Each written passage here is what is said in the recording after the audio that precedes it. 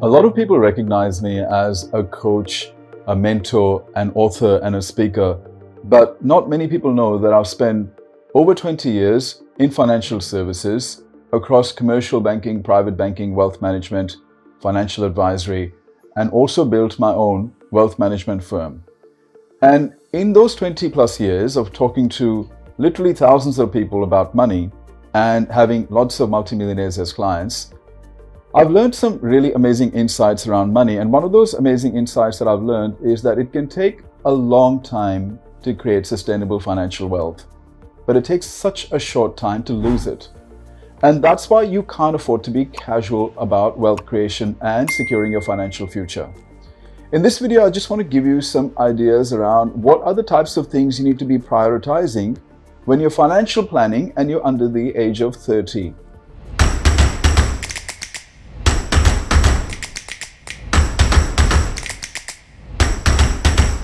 The fact is, if you're under the age of 30, time is your greatest asset.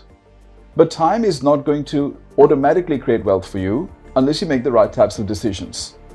So one of the first things that you want to do is you want to avoid overspending on lifestyle. When you're young, the temptation to go out, socialize, have the best handbags, the best shoes, the best clothes, the best sunglasses is extremely high. And I understand that.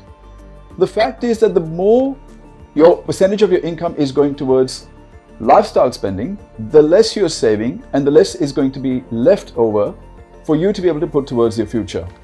If you can set the habit right from the outset to live on 60 or 70% of your income, you are going to outperform a lot of people, because majority of people either spend everything that they make or they end up spending more than they make and getting into bad debt.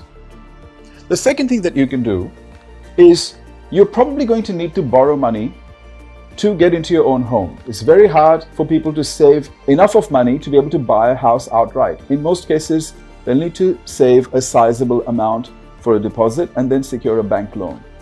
That's not a bad thing. However, you want to keep your home loan to a certain amount. Now, if you're a couple, you probably want to have it limit to about 2.5 times your annual household income, certainly not more than that. A lot of people don't have any kind of upper limit to how much money they borrow, and what ends up happening is they end up over borrowing, and then they find that there is literally no money after lifestyle and living costs for them to be able to put money aside for the future.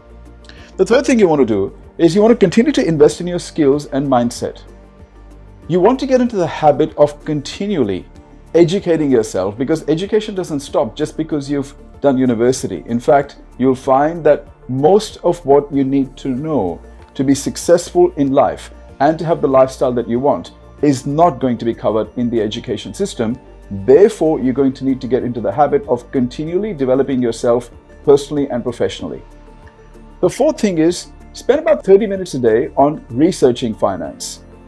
Finance is not a straightforward subject. It's very counterintuitive, which is why a lot of people are unable to accumulate the financial wealth that they would like. By constantly reading some material, at least 5 days a week, if you spend 30 minutes reading some financial material, what you're doing is you're building your commercial and financial acumen, which is going to result in you making better decisions and avoiding doing the types of things that lose people money or erode their potential for wealth.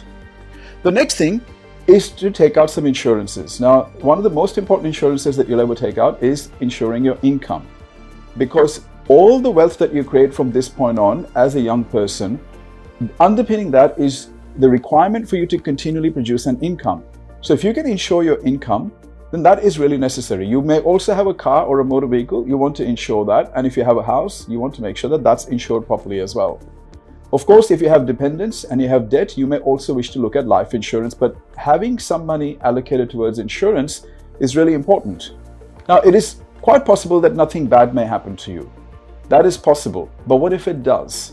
You don't want to find yourself in a position where you're starting to work and accumulating some assets and wealth, and then something bad happens, and then all of a sudden you are left with no choice but to start selling everything that you have accumulated. Remember what I said, it takes years and decades to accumulate wealth, but it takes weeks or months to actually lose it. The next thing you want to do is to save some money. Now, if you're a young person and you are in a very stable industry, you may still want to save about 6 months worth of your income in short-term savings. The reason is, if an emergency were to happen, you don't want to get into debt, and you certainly don't want to start selling off your investments and assets that you may have created for yourself. So have about 6 months as a minimum. And if you're in a very volatile industry that is going through a significant change or a downturn, you may want to have at least 12 months worth of money, of income in a savings account before you invest. And then lastly, have some sort of an investment plan, a regular investment plan where money is automatically debited, either through a systematic investment plan or a dollar cost average.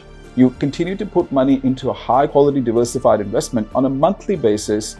And what you want to do is you want to get accustomed to living on 60 or 70% of your income by making sure that these things are taken care of right from the outset. Once you get into the habit of living on 100% of your income, it is very hard to then make provisions for these things.